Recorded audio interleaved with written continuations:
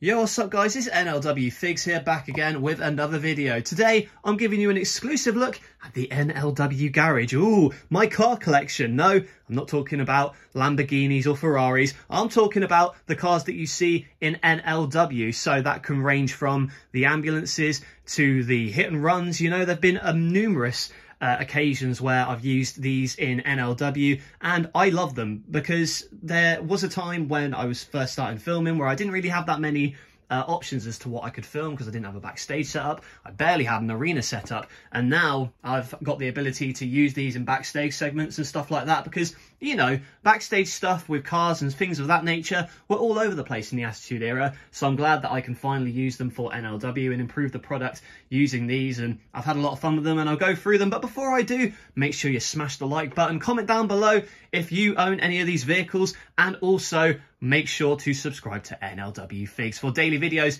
in December. But let's just start off with the main big one over here. We'll get to these in a moment, but first of all, let's talk about this. So this is a James Bond car, and I believe it is a Range Rover, so you can see on the side there. By the way, it's going to be tricky to kind of get a look into this one. The main problem with this one is that the doors don't open, but I got this one last year, and it's because it was in scale with my WWE figures. I thought it was quite a dramatic looking vehicle, especially if I wanted to film something like, for instance, the Bloodline showing up. It's a bit dusty, as you can see there. I haven't filmed many backstage segments in quite a while, but if we look inside, you can kind of see what the interior is going on. It's quite a detailed interior. It's a shame that I can't open the doors, but I'm sure I'll be able to fit some wrestling figures in there, maybe just sticking out the window.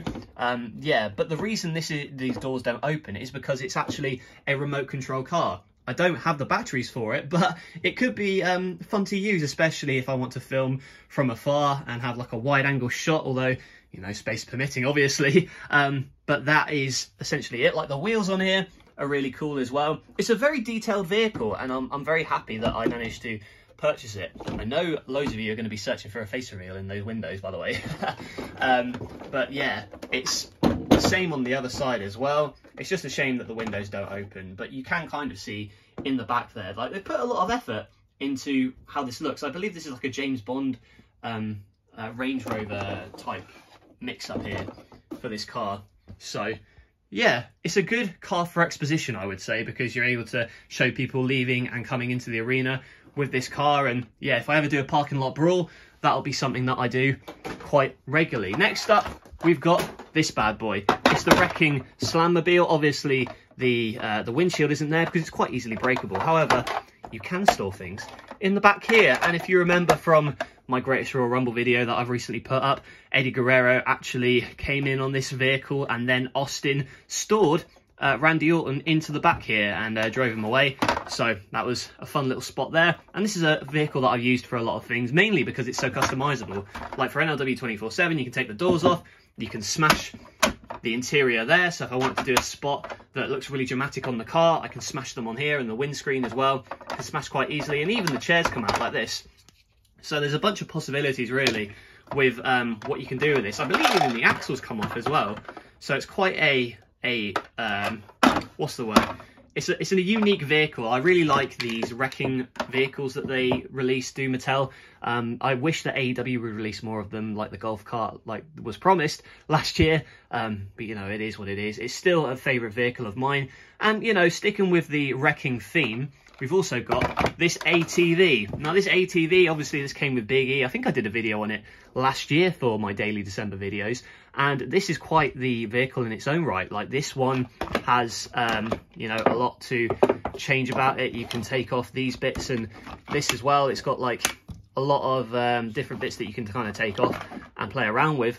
But it's perfect for like arena segments for Stone Cold Steve Austin, you know, for him to come in and, you know, cause chaos. I think you remember when he was the sheriff in 2004 on Raw, he did that with, you know, he would come in on the ATV, raise hell and leave, as he usually did. So this is another one that I've really enjoyed using for NLW. You might remember I used it when John Cena destroyed this vehicle of the Undisputed Eras. So again, this was one that I used when Austin tipped the Undisputed Era. You know, with Austin and NLW and Metal, there's a lot of possibilities for chaos and carnage. So the vehicles are fantastic. So we'll just move that to the side and all these little bits and pieces over here. And now we come on to an OG. Only OG NLW fans remember this one. First made its appearance on NLW Episode 8 in 2013 when John Cena tried to kill The Undertaker. Ooh, he ran him over. This was in the intro for NLW for a number of years, and it's the infamous Mystery Machine. That's what people call it, because it is the Mystery Machine. You can see the it's coming through there, through this cheap paper, and yeah, this is before I had a budget. Look at that terrible tape job, but I still like using it for NLW. I still think it's cool. Like before, it was literally just the Mystery Machine without even this paper on it. So, you know, I don't think this opens anymore. Like the top bit doesn't open, but you can kind of see what's going on in there. There's like a lab type setup in there, and I've even got little customizable police car things back there. That's another vehicle I'd want to get, like a police van. I think that would be interesting to use in NLW, or even a fire truck, you know, just to update the backstage area. But look at that. That's terrible.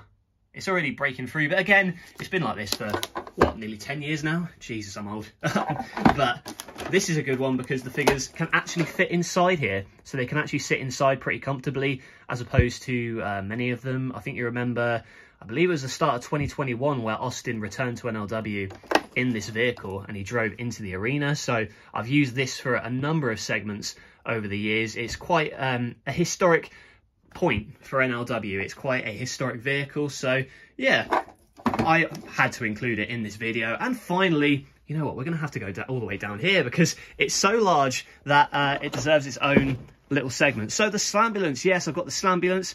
I recently used it for NLW when Kenny Omega was kidnapped by Shawn Michaels. Ooh, and I've not yet to use the this vehicle for any real purpose other than that. Like, I've only recently bought it, so I'm still getting used to using it, but it's one that I definitely want to use. Like, I picked it up at a good price on Smith's, and as you can see, there's like a bunch of cool features on here, and it's also uber detailed. So the seats in here as well, like you can easily fit the characters in there, and the door, you know, slams shut like that. And then these bits as well, like the lights come off, and again, that's why I love these wrecking vehicles. Like, look at that, you can slam them through the top. That's incredible.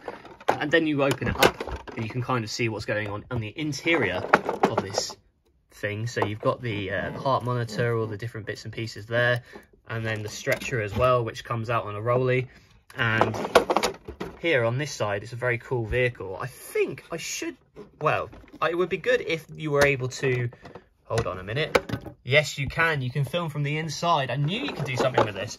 So there you go, you can film from the interior, and that's a very cool, there you go, that might even be the thumbnail there. So it's a very cool prop point for NLW. I definitely will get around to using it in some form or fashion, because it is a very cool vehicle to just sort of open up and, you know, explore with, really. Filming is a lot more fun when you've got a... Whoa, stop right there past me. You forgot the most important vehicle. We're done talking about the ambulance. Let's talk about the freaking tank. How did I forget about the tank? Look at this thing. So I got this in a charity shop last year. I did a video on it, but how can I include the NLW garage without the piece de resistance, the tank? It's got a cannon. Does the ambulance have a cannon? Absolutely not. It's got its own hatch, 2 hatches in fact, and it's spins around like this. You can do all sorts of stuff with it. You can, look, you can even store your inventory in these side bits, and I didn't even cover that in the last video. Shame on me. You can aim these cannons as well as, wait, no way. Can I even put stuff? Yes, I can put stuff in the back. It's even got its own back interior thing on the side here. Yeah, geez, I can't believe I nearly left out the freaking tank. There you go. And that's as good as point of any to end the video on. So thank you for watching. If you like the video, smash that like button. Comment down below if you own any of the vehicles you've seen in this video. And remember to subscribe to NLW Figs for daily wrestling figure content in the month of December. That is it from me. Thank you for watching. If you don't subscribe, I'll shoot you. I'm just kidding. See ya.